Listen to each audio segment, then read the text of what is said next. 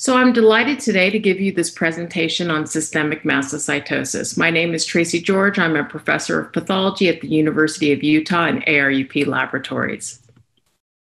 These are my disclosures. And this is the outline for the lecture today. So let's go ahead and get started with mastocytosis basics. Mastocytosis is a clonal mast cell neoplasm driven by a mutation D816V in KIT. This results in hyperactivation and proliferation of neoplastic mast cells that can lead to debilitating mediator symptoms in skin, GI, and neurological domains. And these patients have significant symptom-directed polypharmacy. This is the estimated prevalence of systemic mastocytosis in the United States. But only about 5% of patients with systemic mastocytosis have what's called advanced disease, where these patients have organ damage and decreased survival. More than 95% of patients have non-advanced systemic mastocytosis, but they still suffer long-term with significant morbidity and poor quality of life. And there's been no effective approved therapies to reduce the burden of disease in these non-advanced patients. So when I talk about mast cell disorders, I'll be focusing on clonal disorders, and I will not focus on non-clonal disorders or secondary mast cell activation syndrome or idiopathic MCAS. So what is mastocytosis? Well, it's a very heterogeneous disorder because it presents as skin lesions that spontaneously regress in children, as shown in these images, to highly aggressive leukemias with short survival and multi-organ failure. And the subtypes of mastocytosis that are determined by the distribution of disease and the clinical manifestations of disease. And we now know that advanced systemic mastocytosis is a multi-mutated myeloid neoplasm, like AML. And this is some work that came out of Andreas Reiter's laboratory a few years ago. And so this is another way to think about it. You have those patients who have the KIT D816V mutation only in the mast cell lineage, as shown at top. And most of those patients have indolent systemic mastocytosis, with fewer having smoldering or chronic mast cell leukemia. Then there's patients who have multi-lineage involvement. So you have the KIT D816V mutation in both mast cells and other hematopoietic lineages. And these are typically patients with systemic mastocytosis and an associated hematologic neoplasm, usually myeloid disorders.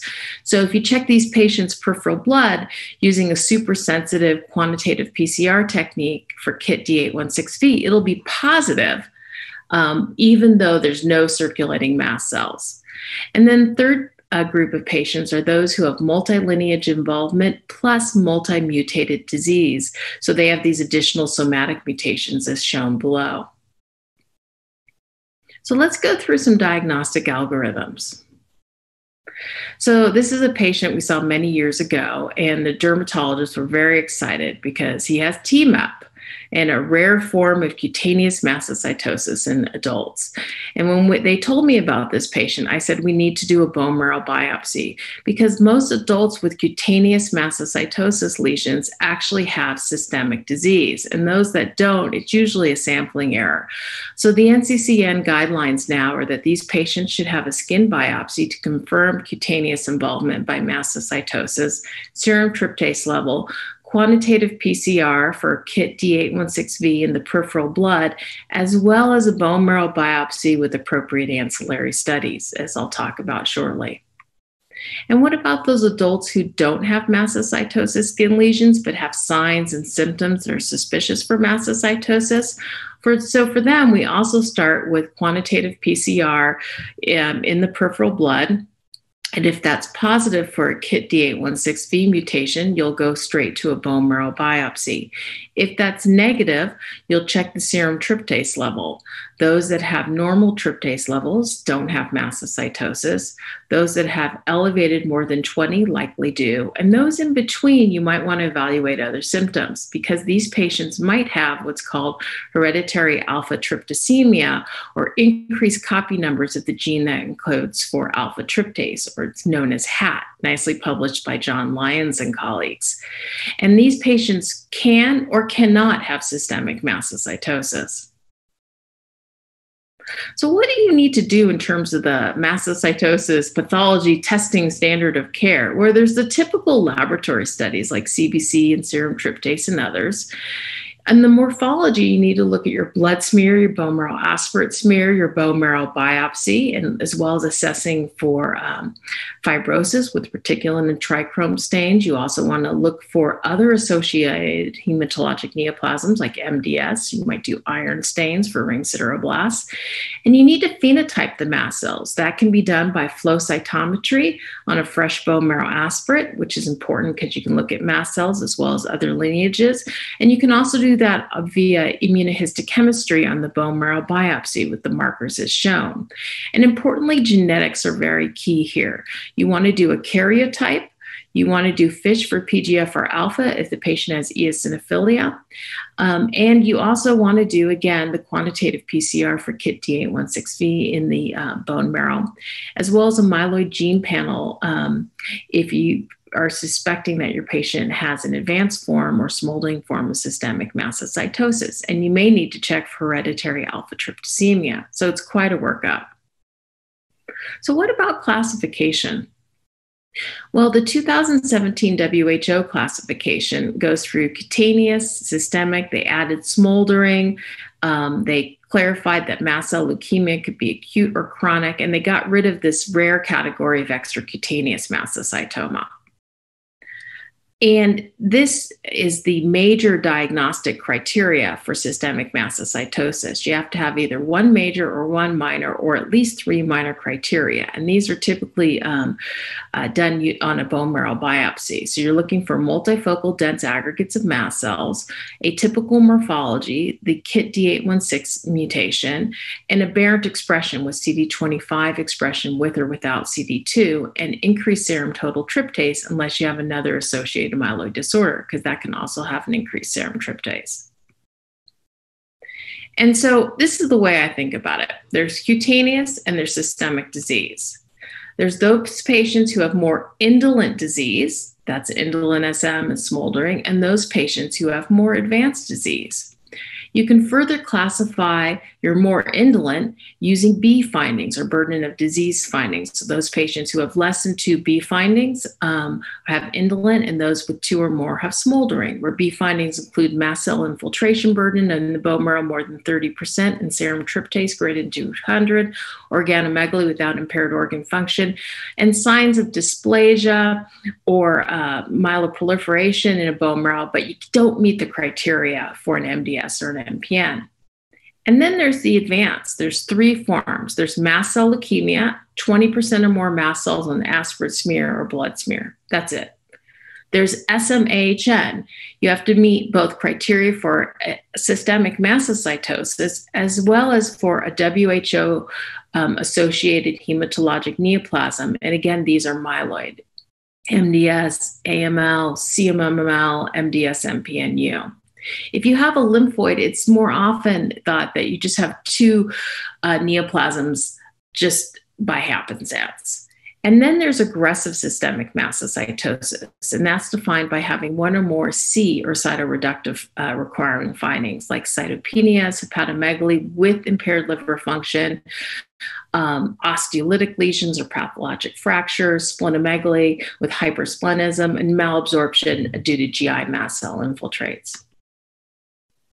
So now I'm going to spend the bulk of the time talking about therapy.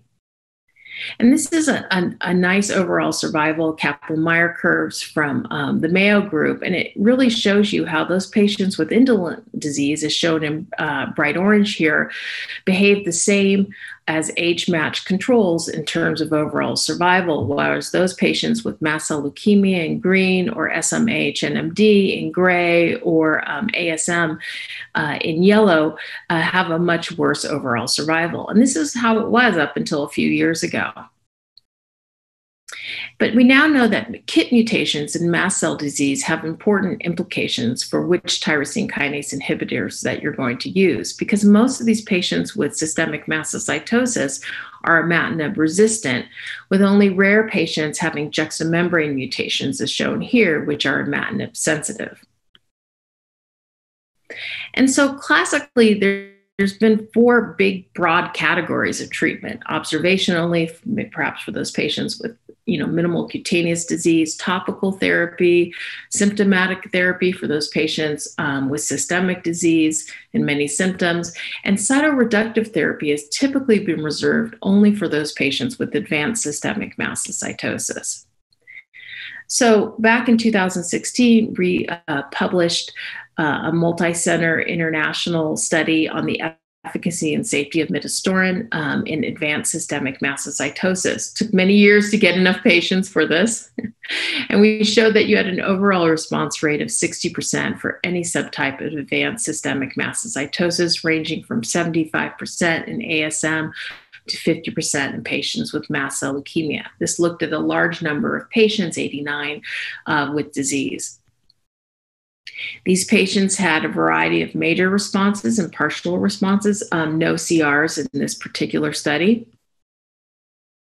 And importantly, the duration of response was quite good, with a median of 24 months for any subtype. And indeed, it wasn't even reached for patients with ASM or mast cell leukemia, because these patients were still living with disease.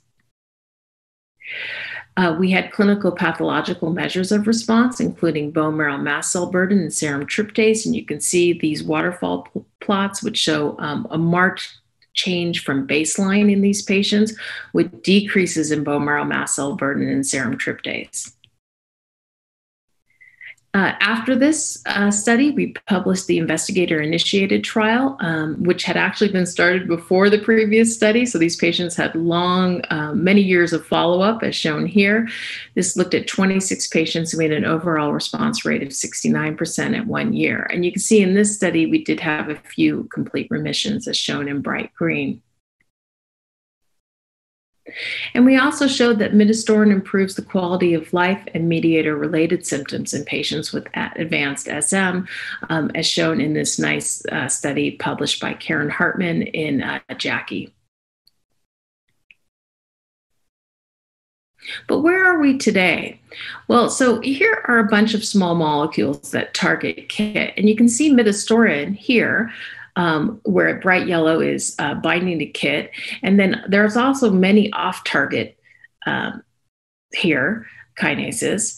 And this is why midostaurin is called the dirty TKI, right? But if you go over here on the left, I'm going to talk about avapritinib, which is known as a selective KIT inhibitor.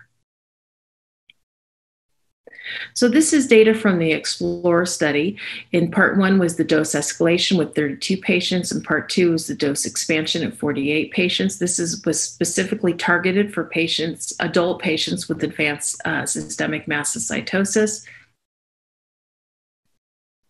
Here are the baseline characteristics. We had a total of 80 patients, but only 48 were evaluable using modified international working group criteria. And it's interesting, if you look at this group of patients, the MIWG evaluable patients were sicker. They had a higher bone marrow mast cell burden. They had higher levels of serum tryptase as well. Also importantly, when you look at all the patients in this study, you can see here that there's patients with advanced SM, and then there's patients who don't have advanced SM. And that's because after central review by the study steering committee, we found that not all of these patients actually had advanced SM. And here's changes in measures of mast cell burden. Again, waterfall plots looking at bone marrow mast cells and serum tryptase, where you can see a marked reduction in bone marrow mast cell and serum tryptase in these patients. There were also decreases in spleen volume, as shown at left, and decreases in the KIT D816V mutant allele fraction. And this was using, again, a very sensitive quantitative PCR method, in this case in the bone marrow. So what we saw was a high rate of modified IWG response, regardless of the subtype of disease, as well as after midostaurin therapy. And so you can see the overall response rate here is shown as 77%. Here it is by a subtype of advanced SM. And also you saw a 60% overall response rate after midostaurin therapy. And the overall survival in these patients was not reached for any subtype at 2 years.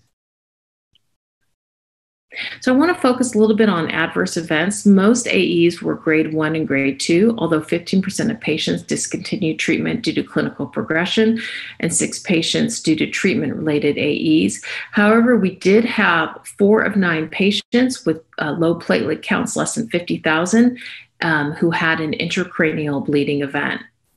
And 3%, or 2 of 71 patients with platelets 50,000 or more at baseline, had a non-traumatic intracranial bleeding event and treatment-related grade 3 thrombocytopenia. And now I want to look at avapritinib in the PIONEER study, and this is in patients with indolent disease. Part 1 was the dose selection study, where ultimately 25 milligrams per day was selected.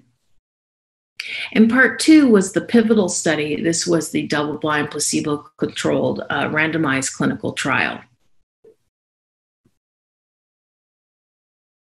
And what we found is that avapritinib reduces signs and symptoms in indolent SM. This is using the indolent SM symptom assessment form. At left are patients who receive placebo, where the solid line is baseline and the dotted red line is at week 24. And at right are patients who received avapritinib. And you can see there is a marked decrease in the total symptom score, as well as all of the individual symptoms in these patients.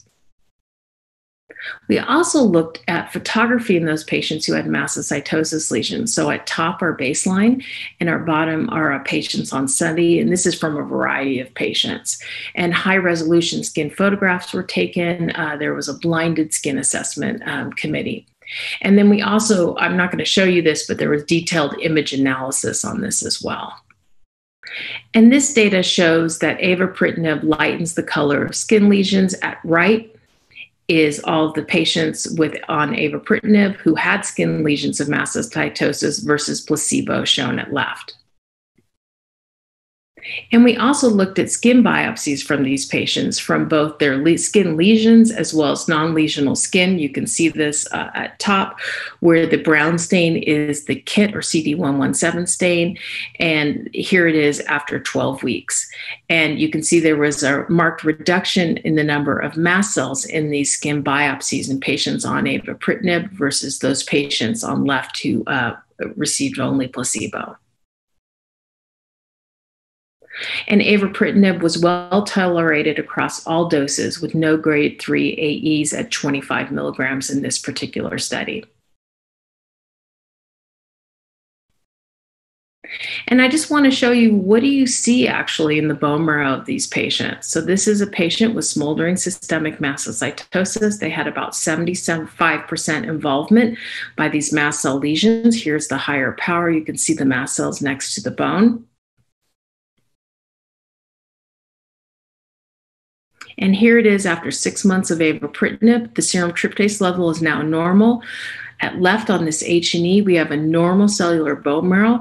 We still have some disease. This is an area with the highest concentration of mast cells, as shown by CD117, with about 5%. The bone marrow mast cells no longer express CD25, and also there's a marked decrease in reticulin fibrosis here. So this slide shows the bone marrow response to avapritinib, where at baseline you have dense multifocal aggregates of mast cells that co-express CD25. But by months 3 to 7, the bone marrow now becomes hypocellular with only loose aggregates. And then by month 7 to 11, you have a normal cellular bone marrow with normal numbers of mast cells, as shown here in brown, maybe an occasionally atypical shape, but the mast cells now have a normal phenotype. They lack CD25, and you have a normal serum tryptase level. So, in conclusion, I'd like to thank all the patients and the investigators for making this talk possible, and thank you for listening to me today.